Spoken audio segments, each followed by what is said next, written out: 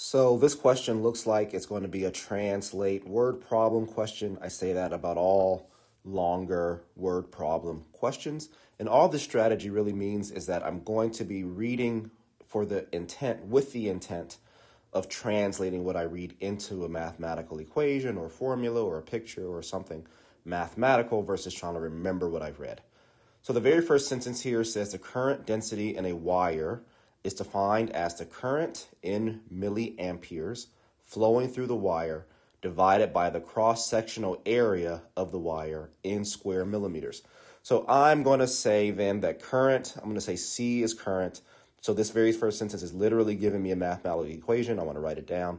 So the current density in a wire is defined as the current in fact, I'm going to say CD for current density is equal to the current, which is in milliamperes, flowing through the wire, divided by the cross-sectional area of the wire. So I'm going to just write down cross-section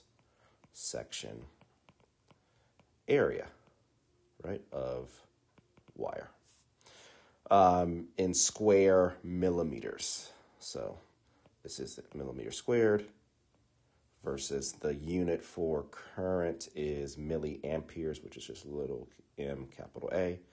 So just keeping that in mind, the units might matter. The next sentence says, what is the current density? So what is CD in milliamperes per square millimeter in a copper wire with a cross-sectional area of 6 square millimeters? So that means they've given me, they're saying, what is CD when the denominator is 6 square millimeters, so 6. So the units are going to work out fine, so I don't have to worry about that.